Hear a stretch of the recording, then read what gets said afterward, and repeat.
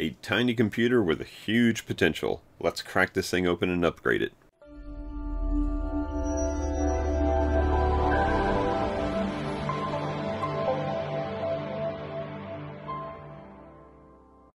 Hey everybody, it's Chris from FamilyGeekery, and today we're going to be taking a look at this Lenovo m93, and we're going to show you how to open it up and upgrade everything that you want to in these things. Now, recently I did a video that I will link right up here somewhere that shows you the different models of these, at least the 4th gen models, the different i5s and i7s. So if you want to learn about what the best one to buy is, or at least what to look out for and what the specs are and how they perform, then go ahead and check that video out first. Go buy you one off of eBay or something, pick one up cheap, and then when you're ready to upgrade it, come back to this video and we'll take you step by step into getting this thing up to much better performance. So like I said, you can pick these things off of eBay pretty cheap. Sometimes you can get them locally if there's a dealer local, but a lot of times they just come off a lease, which means that these computers were leased to a company. They use them for several years, they get new ones, and they all end up at some depot or something, and these guys just sell them off cheap. So on eBay, you can get one of these anywhere from $60 to $150, somewhere in that ballpark, depending on what's inside it and what it comes with. Does it come with a power supply or not? Does it come with RAM or not? And in that other video, I'll tell you what to look for. But really, my suggestion is get the computer and a power supply with it, because the power supply you can probably pick up individually for like 15 bucks, but if you can get one with it, then go ahead and do that. And don't worry about the RAM or the hard drive inside there, because we're going to upgrade those. So find the one that you like with the processor that you like, and then the rest of it we can fix. So like I said, this is the m93 model. So if we look underneath, we see Thinkcentre m93. Now I've seen m93, m93p, which is just a slight modification. It's essentially the same exact thing for you and me. It's just a difference for people that use them in the business side of things. And I've also seen, I've got an m73, which is virtually the same inside. So the upgrade steps that we're going to do will be the same for that m73 also. Now they make these in what they call, I think they call this the tiny format, and they make these same things with like a CD drive above it, so it's a little bit fatter. And then they make these things in full like small form factor towers that are considerably larger than this. We're just going to be focusing on this guy here because we don't need a CD. We don't need a big bulky machine. I'm assuming you're buying this for some kind of fun project, like making maybe a retro emulator out of it, or putting in an arcade machine, and we're going to get it ready for that. What I find funny is most of the ones I have still have this plastic protection from the factory over the top of the power button. I don't know why the system administrators that deploy these things out in the businesses are too lazy to peel that off, but it's just kind of funny. So without further ado, let's crack this thing open and look to see what we can upgrade in it. So the first step, of course, is going to be taking off this cover, and that's going to be super easy. So we're just going to look around the back side here, and there's one screw right here in the middle. I'm going to use my trusty Strabito driver here. I'm using a Phillips 1. You could probably use a 1 or a 2 on this. It's going to be pretty easy. So we're just going to take that one screw off, and don't lose it. And now once that's off, then this is just going to slide a tiny bit, and then it's going to pivot off. So if we just take this top cover here, and I've got this sitting down, it's got little rubber feet underneath it, so I usually just sit it down on the table, and I'm going to push towards the front. So just grab the very top of it, kind of push it towards the front. That's as far as it needs to go, and then from here we're going to grab the front and we're going to pivot it up, and then it comes right off. So when we put it back on, it's going to be exactly the same and opposite. So it's got these little catches here that are going to fit into this little groove. So we'll worry about that once we're done. But this is likely what yours is going to look like, unless you bought one that includes a drive. This drive tray is empty. Now hopefully you get one that's complete, that has the drive tray in here. It would be pretty cruddy of them if they didn't send the drive tray. But you can pick those up, because I'm sure people on eBay part these things out also. I've seen, you know, every little tiny part of these things parted out. So if they can sell one of these for 80 bucks, maybe they can take it apart and sell the individual parts for, you know, 100 bucks total. So here it is. Now looking inside, we've got the processor is going to be over here underneath this fan, underneath this heat pipe. We've got the what will be our drive, our storage drive here. Underneath that is the RAM, and then we've got some I/O, of course, back here. We got some I/O in the front here, but really all we're going to worry about is this area right here. So the first thing I'm going to do is I'm going to max out the RAM on this thing. So once we take this drive tray out, we're going to see where the RAM slots are and what it comes with. Like I said, buy the absolute minimum you can. If it's a 4 gig version or something like that, don't pay extra for the extra RAM, because it's probably more expensive than if you just buy the RAM yourself. And I'll have some links down below in the description of RAM that you can get on Amazon for pretty cheap. We're going to be using a 16 gig kit, and it was pretty darn cheap, so it was definitely cheaper than buying this thing fully populated. So let's look at the drive tray. It's got 2 screws that hold it in place, but of all the ones I bought, I think I've only seen one that had both screws in it. So if we look right here and right here, those are the 2 screw holes. Now there's no screw here, so we're just going to take this one out. And on a lot of them, they're the same kind of screw and thread as the one that's on the back. It may even be the same exact screw, depending on if they lost it or not. So once you do that, then this tray is ready to come out, and it's just going to slide. You can see that these 2 little catches here have it keyholed in place, and then the screws just stop it from sliding back. So if we take this and just slide it this way a little bit, then it's going to get the tray past those keyhole pegs, and then you're just going to take the whole thing up. Now please note that you've got this Wi-Fi antenna here. This is the front Wi-Fi antenna, and we've got one in the back here that goes to your actual, if you screw one on, and you got the Wi-Fi card right here with the 2 antennas attached to it. Please note that you can move this around without disconnecting that. Just don't pull it up and rip it out right away. So I'm just going to kind of leave it to the side here just so we can look at the RAM. And here's the 2 RAM slots. We've got, in this case, one DIMM right here on top, and then there's nothing on the bottom. So I'm going to go ahead and take this one out, and we'll get it ready to pop the new ones in. So to take this out, just like any other kind of laptop, we're going to take these 2 little catches here, and we're going to pull them away from each other, and that's going to allow this to pop up. It's kind of spring-loaded up, and then we're just going to slightly wiggle that out of its socket.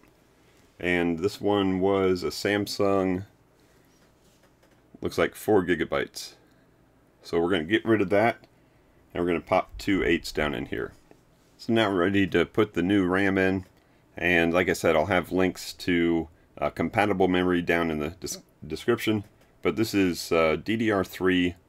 This is a 2x8 gig kit, and it's PC3 12800, and this is a lower voltage, 1.35 volts. So we'll find the right kind for that. So all we're going to do is we're going to match this offset notch to where the offset notch is here. You can see it on this socket down here. And we're going to do the bottom one first. So we're going to go in at a slight angle, and you want to get it underneath these top catches, and then just kind of slide it right in to the socket.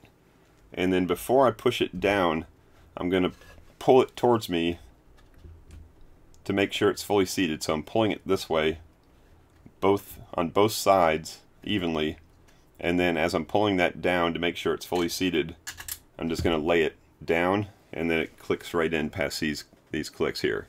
So if we look at this a little bit closer, you want to make sure that all these gold contacts here are a uniform distance in here, which means that we put this thing in nice and level, and it's not cockeyed, you know, leaning to the right or leaning to the left. Now by holding on to it with both fingers and pulling it towards me as I pushed it down, it kind of secures that. Now depending on your RAM, some RAM is a tiny bit thicker than other RAM, and it may need a little bit more pulling to get in there. If this thing's been upgraded and downgraded several times, or RAM has come in and out several times, then the pins inside here may be a little bit more forgiving, and it'll just pop right in. So the second one, same thing. Line up the notch the same direction as the first one. This time we're just going to go right over the top of those pins, those catches. Same thing. Go in at an angle, kind of pull it towards me, and then lay it down, click it in. And that's it. Now the RAM is done. Alright, next up we're going to go ahead and put the new hard drive in. So I've got here just a 2.5-inch SSD, and you can really do any size that you want with these. I've just got a 256 gig for today, but you can go all the way up to, 2 terabytes or whatever. They're so cheap these days. If you're going to be loading this thing up with a bunch of retro games, then go ahead and grab like a 1 terabyte or 2 terabyte, and then you'll have plenty of room. Like I said, they're so cheap. I'll put some links down below for ones that I recommend. So what we're going to do is we're going to mount, we've got 4 mounting holes here. We're just going to use 2 of them. And you're likely not going to have screws in here. There may be some screws in yours when you open it, because they can kind of push them in here and they'll be captive in there, but sometimes they'll rattle around. So before you go ahead and put this thing all the way back together, it's a good idea just to rock it back and forth to make sure there wasn't screws in there and they during shipping fell out. So we're just going to place this guy in here. Now make sure it's facing the right way. We're going to have this antenna facing forward, of course, and we want the SATA connector facing the back here. So we're going to lay it in this way, and I'm just going to put 2 screws in the bottom here. And I've got some screws from, I build a lot of computers, so I got a ton of these, but these are M3 screws, and an M3x5 will probably work with these right here. So let's go ahead and send one of these in and see. And you can get these things if you don't have some spare screws from a PC build. You can grab these things on Amazon for like $6 for a bag of 100 of them. You probably don't need 100 of them, but you just can't beat that price. So I'm just going to put 2 in just to hold the thing in place. And again, remember, don't pull this thing too far away with that antenna on there. And now we're just going to lay this thing back in like we did before. I'm going to go ahead and plug the SATA connector in before I lay it down. You just squeeze that in there. And then you just want to line up these 2. There's the hole here and then the hole here. And you can see how it's keyholed. So line that up with the 2 posts that were in there. And the posts, they do have, like, it's a shaft with a little groove in it. So once you push it down in there, you want to make sure that you have the keyhole right in the groove, so that it will actually, allow you to slide it back that way. So depending on how stubborn it is, you may have to kind of push it back and forth a little bit, but just get it locked in there. And then once you slide it this way to where it won't pop out, you should see that your 2 screw holes here line up now. So since we only had 1 screw holding this thing in before, I'm just going to take the same screw and put it back down in there. You're fine with just putting 1 in there. It'll keep it from moving, just as long as you don't close it back up with 0 screws in there. If you got extras, you can put both in. If not, that 1 is going to keep it from moving forward. So now this thing is done. I've got the hard drive in, I got the RAM in. We're ready to take the cover, and just like I said, it's going to be the opposite of how you got it in there, took it off. So we're going to take the back part of it here that had that hook that I showed you, and we're going to lay that down here first.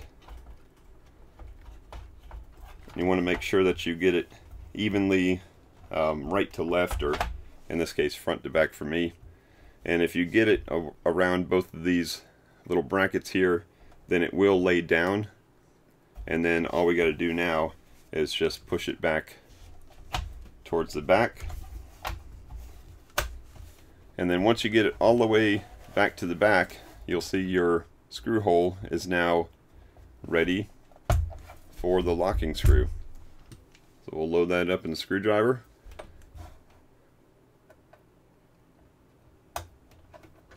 And secure that so that this top cover here can't slide anymore. And that's it. So now that all the easy work is done, I'm going to go grab a monitor and keyboard, and we'll boot this thing up and make sure that the changes that we made are all showing up in Windows. Alright, so I got a little monitor out here. I got a wireless mouse and keyboard hooked up in here, and we're just going to get into Windows. I'm not worried about hooking up to the internet just right now. Got the power supply plugged in. Like I said, hopefully you got a power supply with yours. If not, there's plenty out on eBay and Amazon. And one thing to note is these things come with display ports, outputs, and some have VGA, but display port's probably what you want to use. So if you don't have a display port cable to go to a display port monitor, then you'll want to get something like this, which is just a display port to HDMI adapter, and then you can just use your regular HDMI cable going to your monitor or your TV if you're going to hook this up to a TV. So now that we get that set up, let's go ahead and power this thing on and see what Windows says.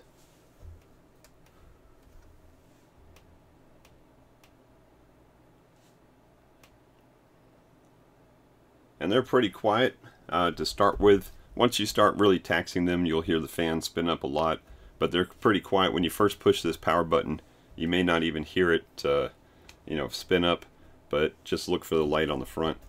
And just like that, it's already booted up. Now obviously I already had installed Windows on this SSD. If you don't have that, obviously, if you get a brand new drive in there, then you'll have to make yourself a handy dandy thumb drive with Windows on it and get that installed that way. So let's go ahead and check this out to make sure that everything looks good on it.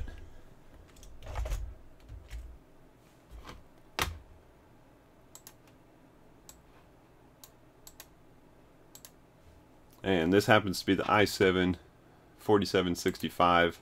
Here's our 16 gigs of memory at dual channel, so both chips are in there. And here's our SSD. So everything in our quick little upgrade was fine. If I wasn't talking you through it, once you do it once, it takes you about 5 minutes to crack that thing open, put some RAM in there, throw a hard drive in there, and it will take longer to load Windows than it will to upgrade your computer. So I think it's going to do it for this video. Like I said, watch that other video if you want to know what all the differences between all these different CPUs are. We go through 4 different CPUs and show you the specs and the speed test on them. And also keep an eye out for a video that I'm going to do where I load this thing up with a bunch of retro games and see how it performs. We know it's going to do fine with all the old games like Nintendo, Sega Genesis, that kind of stuff. But we're going to test out to see if this thing can handle some of the newer stuff like GameCube, Dreamcast, maybe. So keep an eye out on the channel for that. Hit that subscribe button if you want to make sure that you don't miss that. But that's going to wrap it up for this video. Hope you got something out of it. Hope you have success with your upgrades. Find a good deal on this. Grab some RAM, grab a hard drive, make it an awesome little machine. And if it works out for you, give me one of those. Thank you so much for watching. Until next time, peace out and geek out.